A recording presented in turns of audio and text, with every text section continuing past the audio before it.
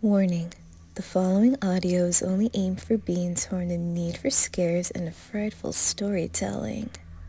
There will be a few disturbing contents and unsettling imagery in this video you are about to watch and/or listen. If you feel uncomfortable or this isn't your cup of tea, you may click off immediately. However, to the ones who are staying, go right ahead and get all cozy in your blankies, plop in your headphones. If optional, turn off the lights and enjoy this audio.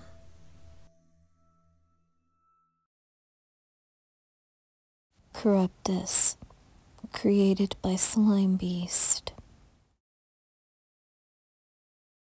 If you really believe in something, it can be yours. That's how we've been conditioned to think. Mostly, I suppose it's a coping mechanism to keep us from eating the rich. We all think we'll be rich someday, if we just want it hard enough. How long has it been since there was a good old-fashioned culling of the wealthy elite? That probably wasn't a good way to start this blog post. I'm more than a little tired, but fuck it, I'm leaving it. Corruptus. That was the subject of an email I received before my ISP dropped me. My phone turned into a brick the same day. Hell, I think it was the same precise moment. Though it's difficult to know for sure since I only tried it after my laptop couldn't connect. Corruptus. I've never heard the word before. And to be honest, I'm not exactly sure it is a word at all. It could be Latin. It sounds like Latin. I haven't been able to look it up, and this is the first time I'm getting on the web since my unexpected removal from the grid. I tried to sign on at the local library, by the way. My card was revoked. Unpaid late fees for the books I've never read, much less checked out. Mostly borderline fetish material and self-help books for various mental illnesses. The apparently quite detailed tome on weapons of mass destruction seemed to be the most concern for the librarian. I hung around the library for maybe a half an hour, until someone left a computer logged in and unguarded. When I went to check my email, to tweet a complaint about what happened, those accounts were gone as well. Honestly, I was a pretty huge dumbass for expecting them to be there. It wasn't long before I noticed the computer's rightful user pointing me out at the front desk. I guess she wasn't a fan of the direct approach. I was out of the door before anyone could cause a real fuss. It's been over 2 years since I left Mowgli's palace and never looked back. The original blog post has come and gone so much, across so many different sites, that I can barely even remember the first place I tried to host it. If I'd known how far this would go, I don't know if I would have been able to hack out that clumsy, flawed account of what happened. The pressure would have been too great, and I suppose there's a certain level of comfort in the idea no one will actually see or care about your work. It seems like a lot of sites remove the information, either upon direct deposit from Disney or on their own in fear of reprisal. I know a really popular YouTuber who pulled readings of my posts from this channel. The rumor was that someone threatened to sue him, some supposed author of the story. Bullshit. I know firsthand that he took it down in a bout of pants-shitting fear when he realized Disney's connection to his partner company. I tried to keep up my after-abandoned blog for a while. I don't know how many people out there saw my notes on Room 0, Club 22, and so on. They're still around if you look, at least at the time of this writing. Yes, Club 22 exists. No, it's not a typo of Club 33. I later learned, from the same contact, that there's an 11 as well. And supposedly, the debauchery only grows as the numbers get lower. I heard of a Club 00, but I can't confirm that as clearly as I can with the previous contact. I also don't know if it has any connections to the room of a similar name. Yes, The door probably said characters or cast members instead of mascots. I know, I hear you all. Thank you so much for that. I'm sure your memory is crystal clear in a moment of abject terror, right? Overall, I'm glad that my words have spread so far and wide. But the downside is that so few of you are taking this seriously. I can't stress this enough. Treasure Island? Real. The Utilidors? Real. Just because you can't substantiate the rest doesn't mean it's a cool story.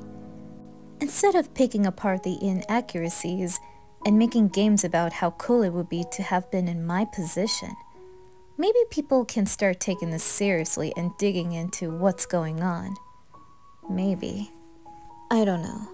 I don't want this to be a rant. I want to stay focused and make sure I post exactly what I wanted to make public. All of the stress, the stalkers, the phone calls, the broken windows. I know that's all supposed to keep me off track. They want me confused, scared, and most of all, they want me quiet. There's a team of men and women in suits that I've seen at random times.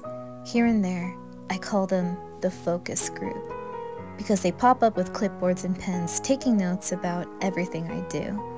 They all have the same outfits, the same thick-rimmed nerd glasses, the same red pens that just scream, "We're judging you." The first time I noticed them, they were following me through the mall. I looped and turned, trying to be sure they were following me.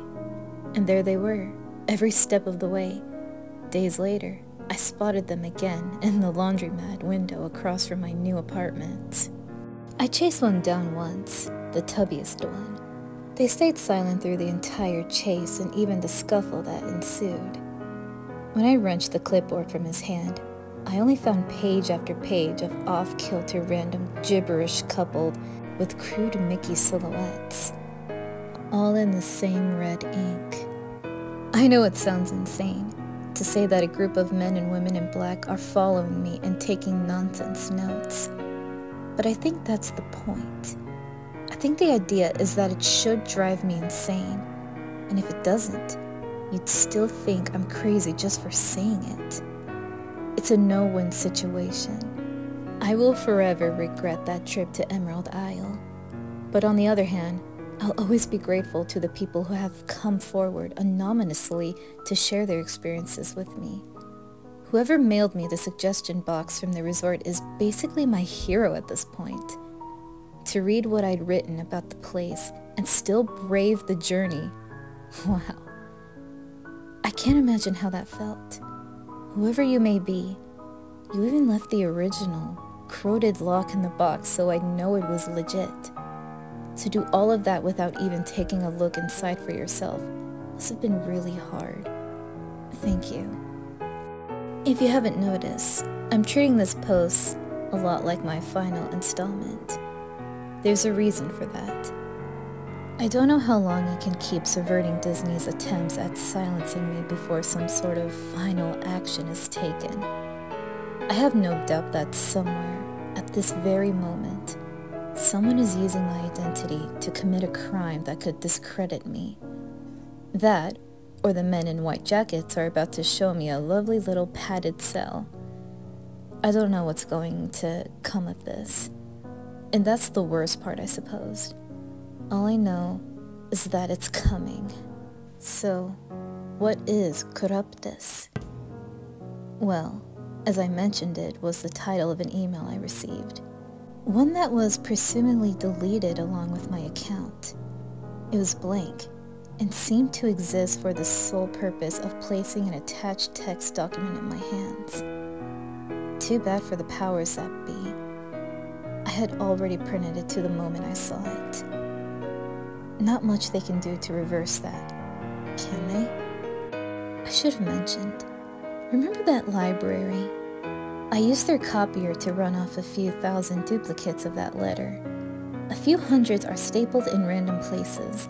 A few hundred were passed out to random people. And the rest, let's leave those as a little surprise. Have fun trying to stifle that, you horrible mouse fuckers. Without any more rambling, here's the letter. Word for word, it arrived from a source whose email address I won't disclose, though I assume in its untraceable dummy account anyway. For office use only, this message contains information that may be confidential or proprietary or protected by the attorney's client's privilege or work product doctrine, intended solely for the use of the addresses named above. Any review, disclosure, distribution, copying, or use of the information by others is strictly prohibited. If you have received this message in error or without authorization, please advise the sender by immediate reply and delete the original message. All emails sent to this address will be received by the Disney corporate email system and is subject to archiving and review by someone other than the recipient. Violation of this disclaimer as written will result in prosecution. Please refer to official guidelines with relation to known and unconfirmed incident reports. Respect regulation as per ongoing and/or finalized designations. Known Corruptus incidents up to and including January 2015. Treasure Island. Extreme agitation, inappropriate activity within vulture population. Mild to moderate agitation, inappropriate human activity. Resolved Corruptus. Unidentified avian species. Abandoned. Final. Disney's Pop Century Resort. Misplaced and mobile objects. Chronological displacement. Anachronism. Unresolved Corruptus. Wandering entity. Pending. Disney's River County. Microorganism infestation. Unresolved Corruptus. Clear Man, aka See-Through Man, aka Friendly John. Abandoned. Final. ImageWorks, the What If Lab's second floor. Multiple missing persons reports regarding Dreamfinder's School of Drama. Pin-screened fertility. Vibrating mirror sickness. Unresolved Corruptus. Wily Wizard installation. Abandoned. Final. Mowgli's Palace. Auditory hallucination and/or projection. Misplaced and mobile objects. Moderate to severe agitation, inappropriate human activity. Unresolved Corruptus. Inverted character. Abandoned. Final. The New Global Neighborhood. Resolved Corruptus. Fiber optic worm. NGNC1. Resolved Corruptus. Digital Howl. NGNC2. Resolved. Repurposed. Room 0. Sudden onset mass hysteria. Auditory hallucination and/or projection. Unresolved Corruptus. Unknown contained final. Please note, Nara Dreamland is not an officially licensed Disney park, and no information and resources are to be shared with any responsible for containing its residents. A complete list of suspected Corruptus incidents and reports may be available. It took a few readings before I could get my head around this. Essentially, if the attached file was to be believed, then the events I had experienced were not part of an isolated incident.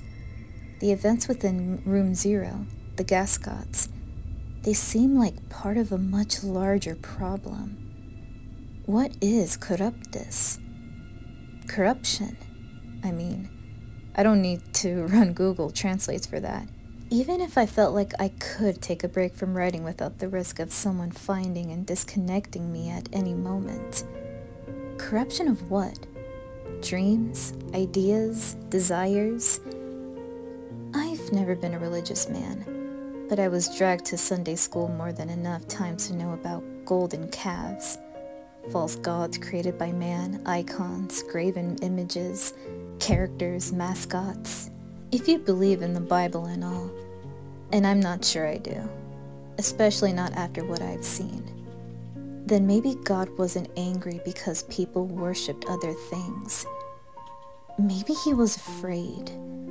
Maybe if enough people believe in something hard enough, there's a chance it will come to be. Since we're naturally flawed beings, that means there's a very good chance such a thing could become corrupted. If you think about it, Disney's animated films have always had one overriding message.